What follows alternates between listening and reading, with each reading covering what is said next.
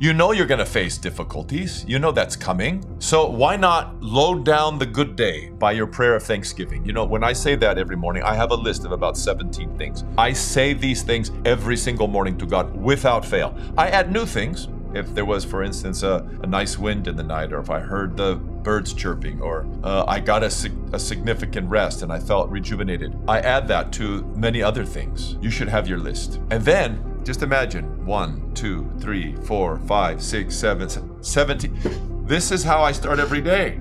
We all can do this. Do you know what it takes? How many horrible things you have to encounter just to even bring it back to an even day, let alone a bad day? If you start by weighing in with thanksgiving and gratitude to God for what He's done for you. So this is my first word. What are the most important times to give thanks? Right in the very beginning in the morning, right when you start your prayers.